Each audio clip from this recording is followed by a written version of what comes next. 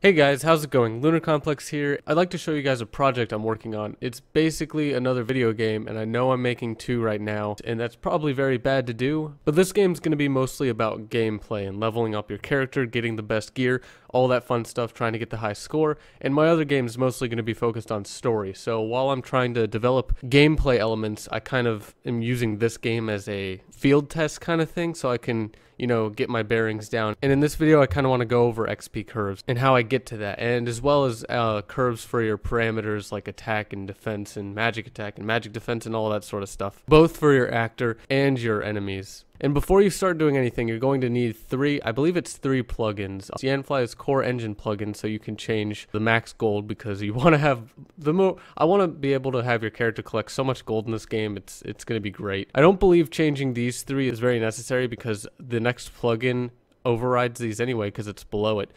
But you do want to make sure you change these: your enemy max HP, max MP, and enemy parameter. I'm going to have my level cap in this game be 200.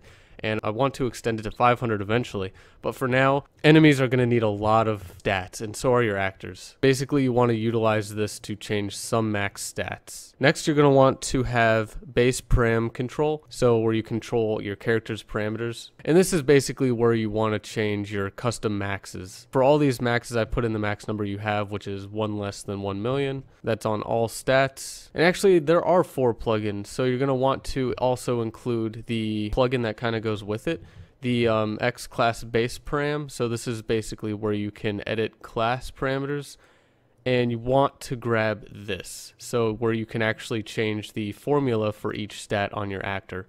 And then way down here we have enemy levels. This basically allows you to take this formula right here and use it like you would the other plugin. So this basically controls all your stats for your enemies. You would just change these right here to max HP, gold, or defense or anything like that. And I do believe you have to change some of the level caps: maximum level, level cap, and default type I'm going to have set to 5, which means that highest level of all actors that are in the battle party. They're just little options you can have, so it'll create the initial level off the set of rules here. And you have your level fluctuations here. Default positive level fluctuation for all enemies. Enemies could either be 0 to 3 above your actors. And here we have the negative ones, so either 0 or -3 below your actors. And I mean, I should probably change this positive fluctuation to 1, so enemies can only be 1 level higher, but I might change that later. I believe there is a way to do that right here. So usually in any of these kind of options, Yanfly includes a command to change them in game, so you would just go and change that if you want an area or something like that to be more difficult, higher level enemies, and that stuff. But for the most part, my enemies are going to be kind of balanced toward the player. At least that's what I'm going for right now. Could change in the future, who knows. But with those 4 plugins, you can do some seriously really awesome things in your game and make things look cool. I'm going to demonstrate a little bit of it now. Alright, so I'm going to go ahead and continue a file I have loaded. In this file, I have basically given the characters some simple weaponry, so like a bronze long sword, and we have a bronze kind of tipped arrow thing, and then we have a magic tome.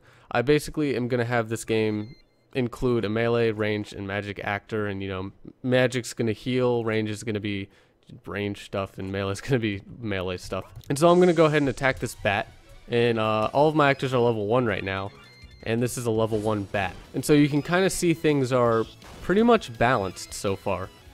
Alright, this should be the final attack. Hopefully it dies. Nope, misses. That's just great. Alright, so I crit, it died, and we gain a pretty good amount of XP. I'm probably going to have to increase that based on lower levels players will gain more XP or something like that. And then we have gold, blah blah blah. So that was a pretty even battle. We're not all damaged a whole bunch, and we could just grab a potion.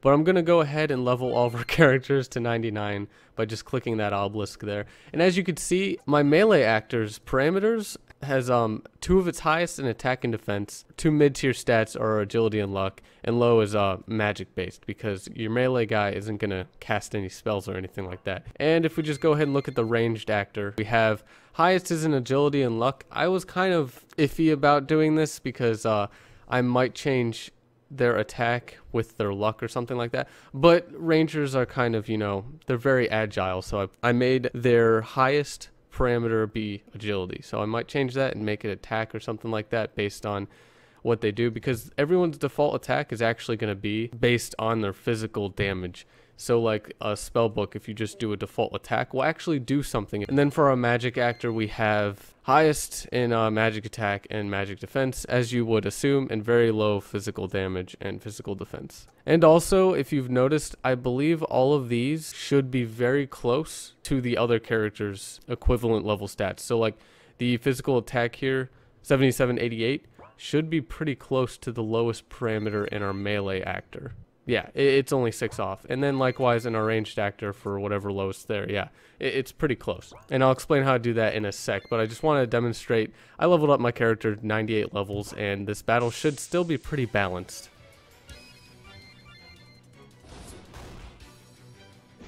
Yeah, so more or less, we are doing damage to the enemy, even though the enemy is level 97. Everything seems to be still pretty balanced. And there's our XP we gained. There's some gold. And we're going to go ahead and level up our characters one more time to level 197. 3 levels off the maximum. And we're going to do some damage now, see if it's still kind of balanced. And yeah, for the most part, I believe it is balanced. The magic user obviously, whoops. Well, I can attack my own players, so that's interesting. Maybe do a kind of Final Fantasy VII thing there. As you can see, everything seems pretty balanced. The magic user is hitting a lot less, but that is because they're using a, they're not casting any spells. I haven't put any skills and abilities in here yet. But yeah, there we go. Gain some more XP. And as you can see, the XP does take a while to level up, but you're going to be fighting more than one enemy later in the game. But yeah, that is kind of just a little sample of what I'm working with, or what I'm working on. And I kind of want to show you how I got to these XP curves and all that stuff. Alright, so calculating my own XP rates and stats and all of that stuff, I typically use Excel. It's a great way just to do some formulas and drag and drop it all the way down to 200 to see what, eventually the stat will be at 200. If you don't have Excel, you could just use Google Spreadsheets. It should have all of the things you could do in this as well, for at least what I'm doing. Quickly type out 1 to 200 or whatever you want your max level to be. I just do about like 1, 2, 3 here. I grab all of them, and I grab this little plus icon, and I scroll all the way down to, I don't know, 200. So it basically can count for you very quickly. And that's how I got those numbers over here. Alright, and now I have my column for levels. I have my column for total XP at levels. Your XP here is obviously going to be 0. You don't have anything. You start level 1. But now at level 2, how much XP do you want your character to have? And to figure this out, what I'm going to do is click this little cell here and click in the formula box here and type in equals. So this value is going to equal something. And it's going to basically equal this level, so level minus 1, and I'm going to wrap that in parentheses, and that's basically to refer to level 1. The reason I don't want to click this cell in place of this is because if I decide to want to type 1 and then 10, 100 and 200, I have to refer to this cell to get the XP I need to be level 10 instead of the XP I need from level. It's going to pick 1 and not 9. So that's why I have to refer to its own cell here. This is going to equal to this minus 1, and then you have to wrap that in parentheses. And we're going to go ahead and do times 100. So to get to level 2, the XP we're going to need is 100. And if we drag and drop this down to 200, it will show us all of the XP we need to be that level. But if we take a graph of this, and to do that you would just select both of these columns without the headers. I'm going to grab to 200. And we're going to insert recommended charts. This one, why not? Hit OK. And there we go. And then this has to go up there. So I'm going to make it look a little bit fancy. Can I make this go up there or something? Just copy the chart, get all the way back up here, and then just paste it. Works. And I'm going to make this a little bit bigger. For every level, we have XP needed, and it's a very straight line. You could just see that this XP curve is very linear, and we don't want that. We want it to get more difficult for the character to gain higher levels because there's more reward at a higher level. And you always hear of XP curves, not XP, whatever this is. This is not a curve. Alright, so what I added was basically, instead of, times 100, I just put times itself. And as you can imagine, that is basically, to get to level 2, you need 1 times 1. To get to level 16, you need 15 times 15. And as you can see, that is a nice curve. But still, to get to level 200, you need just 199 times 199. And that's under 40,000 XP. That's not exactly what I think of level 200. You know, that just seems too easy. And I'll go ahead and put a little reference over here. So 1, 5, 10, 50, 100, 150, 200. And over here, we're just going to copy this basically. And then move those over, enter, scroll that down. There we go. So we have a nice reference here so we don't have to scroll all the way down. It's too easy, it seems, to get to level 200. So I'm gonna do a little bit more to this leveling thing right here. So what I'm going to do is I'm going to have level, and remember this A6 is, or whatever cell it may be, is level and then level minus 1. So we're going to do basically level minus 1 times 100, and then we're going to add level minus 1. We're just going to add level minus 1. So we're going to hit enter, and we honestly don't have to use that to scroll all the way down. We could just type it in over here. I just want to make sure it lines up with level 5. And it does. All right, so if we scroll down, we get not really what we want to get. And yes, I do have to scroll this all the way down so it shows up on the graphic. Wow, that's actually pretty linear. Yeah, so we're back at a very lame XP curve or line, whatever you want to call it. So what we got to do to kind of add a sort of difficulty to this is squaring something, or if you want an even serious curve, cubing something. So what we're going to do is we're going to take this addition level here, we're going to multiply it by itself. Then we're going to hit enter, grab the cell, move it all the way down. Alright, so now we have more of a curve that we want. And now to get to level 200, we need almost 60,000 experience. That's better than 39,000 experience, so we're kind of getting there. But let's see what happens when we increase this number right here. So let's make 100 into 500. And now you need a lot of XP in the beginning, but then it kind of evens out by the time you get over here.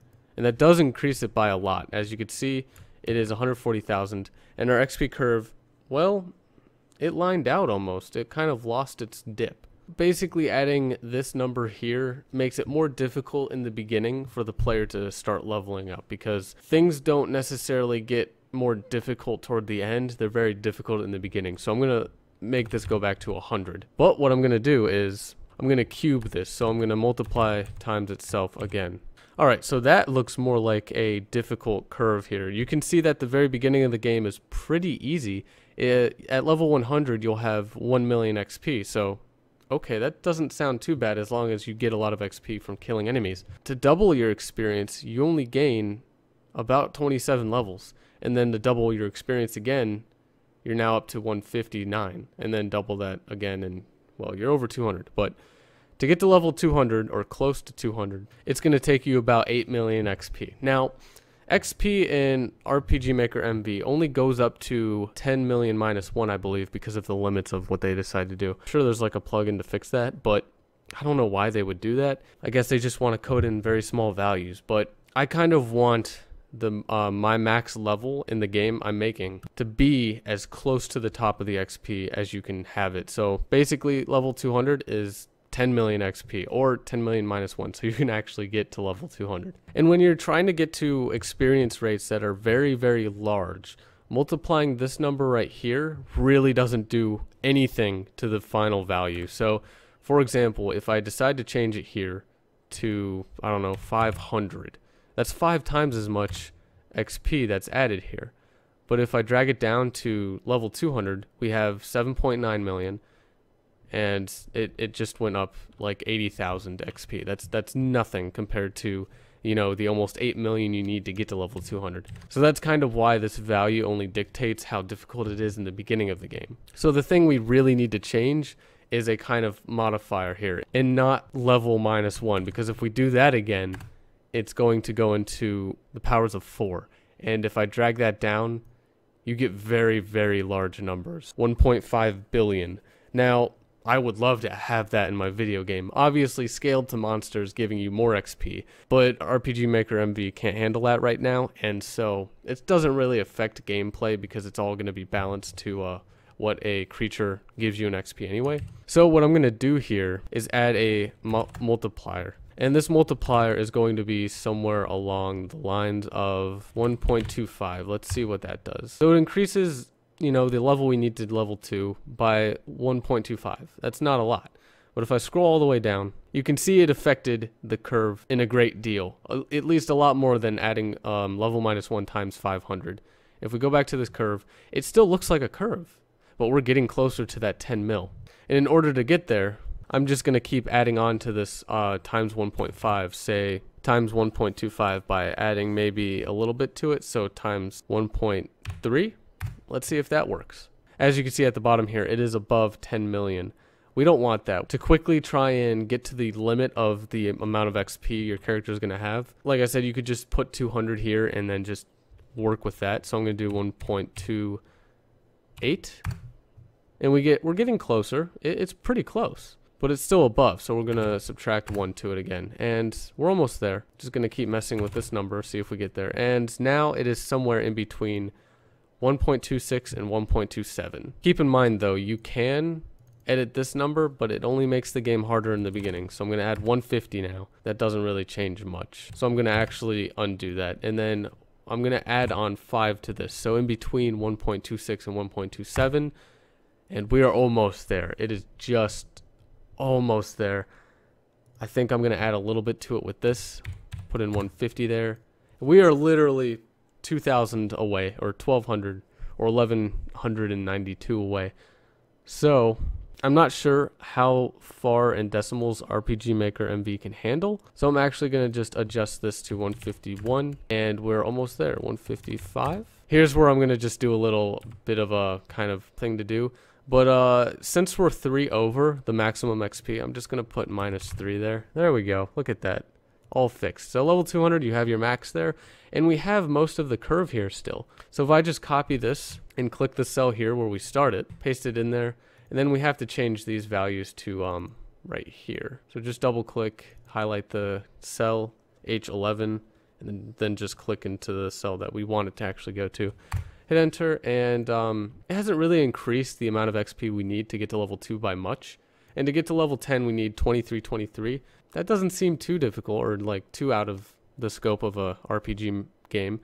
And I'm going to drag it all the way down here, and we have almost exactly what we want. That's close enough. I believe RPG Maker takes the ceiling of any number. I don't even think it rounds. If it did round up, it would go to 10 million -1 there, so all 9s. And that's kind of what I want. And this is the graph displaying the XP curve. And if you need some more help to kind of visually see what's going to happen in the game, how much XP you're going to need for every level, that's why I have this third column here. So right here at level 1, total XP we're going to have at level 1 is 0. Now we're going to have to figure out how much XP we need to get to level 2. So what we're going to just do is highlight this cell, hit equals, the total XP at level 2 minus the XP we have at level 1, and it shows us the same number here.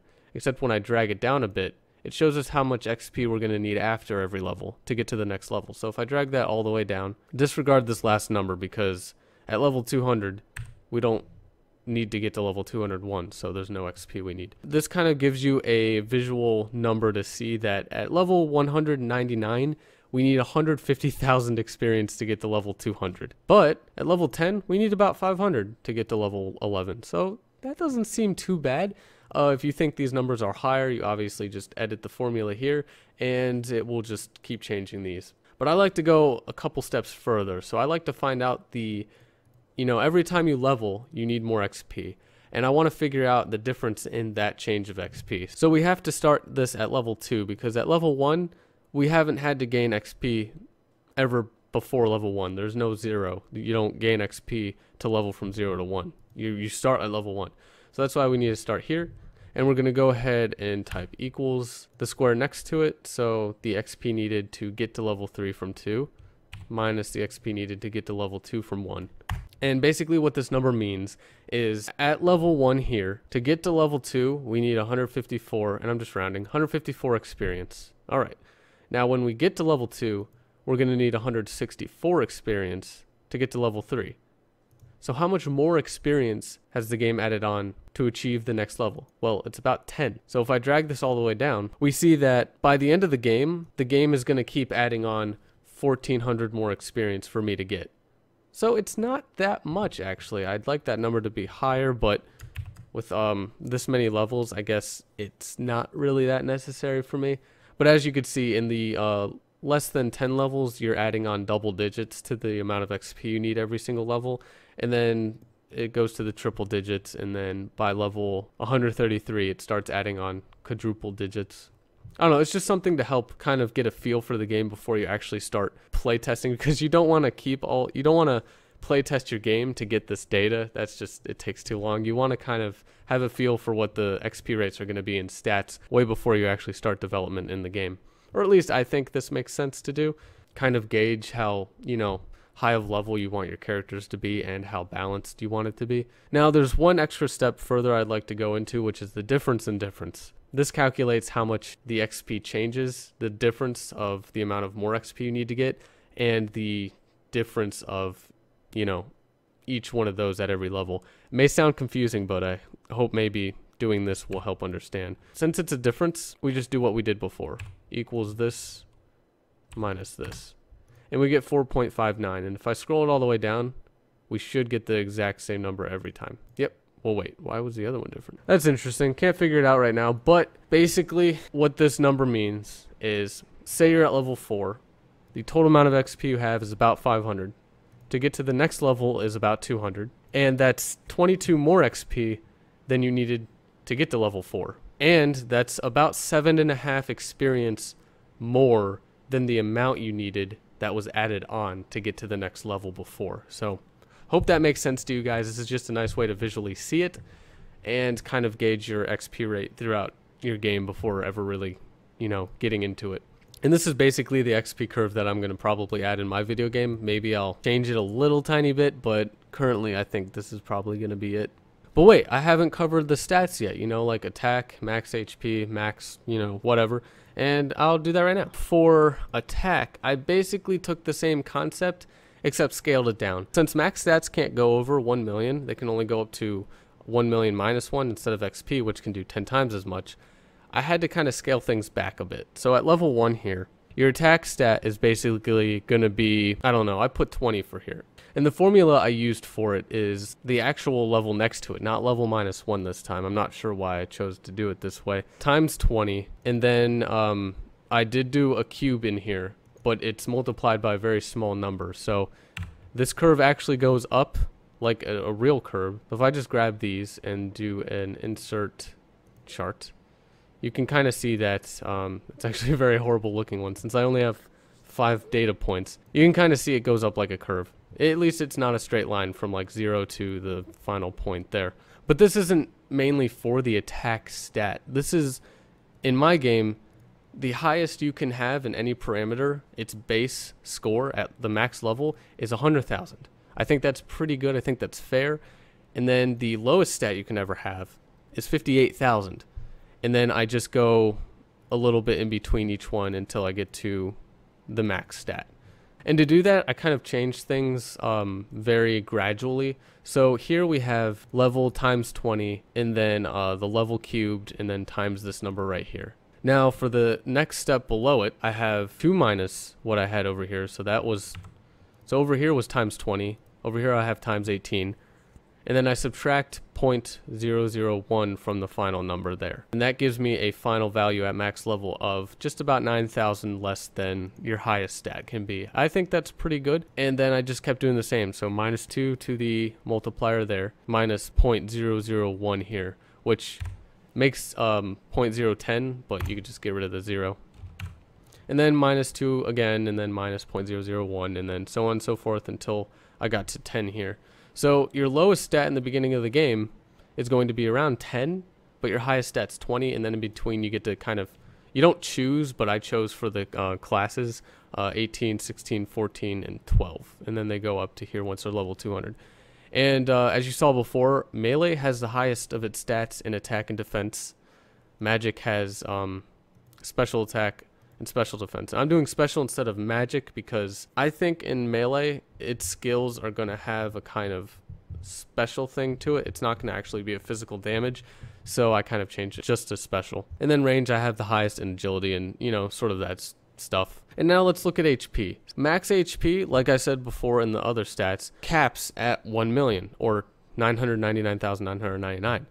The same with magic points, mana points, whatever you want to call it. They're just like a regular parameter. Typically in RPGs, I believe you have a lot more HP than you do maybe in an actual stat, or at least in this game you will. So as you can see, the max stat you can have at the max level in my game is going to be 100,000, give or take any bonuses you have on your character. However, for HP, it's going to be 1 million, or, 999,999. Because I think having a higher amount of HP is kind of good to have. I mean, you can scale it down to where, you could scale it to anything that you want. So HP could be higher, but every time you get hit, you always get hit for a little bit more. And then I kind of don't think I want mana or magic points or whatever you want to call them to be above HP in any way. I kind of like HP to be the really big number in character stats.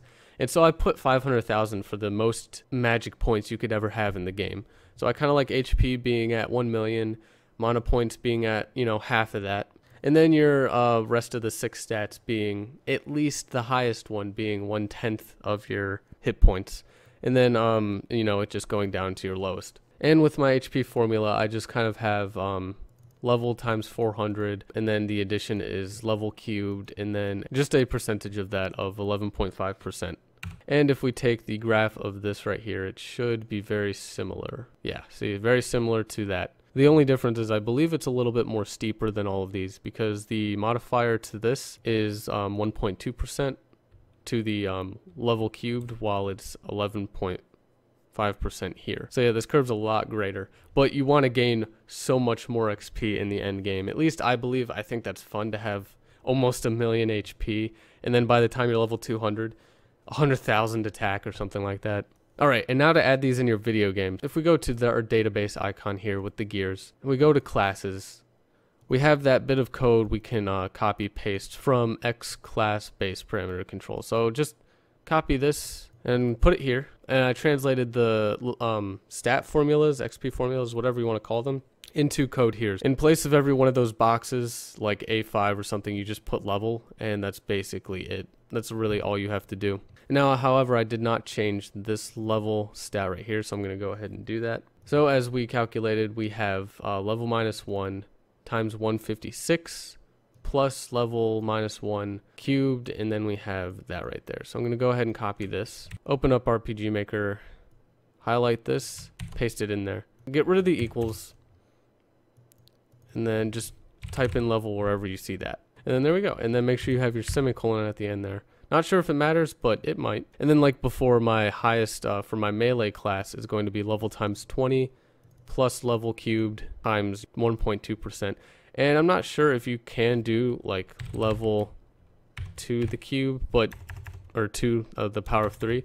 Not sure, but I just decided to do level times level times level. In case you couldn't, I haven't tried. Maybe you can, but I really don't expect a whole lot from RPG Maker, considering it has a lot of weird little not flaws, but just limits. So yeah, I just decided to do that. And before I forget, I should probably copy this XP curve and apply it to all of these. All right, and now for the enemy. So the enemy parameters, a little bit more interestingly set up, I guess. If we go to the enemy levels Yanfly plugin here, we have this right here, this note tag, custom parameter stat formula. And then you replace stat with whatever stat you wanted it to replace, including gold and XP, so that's pretty nice.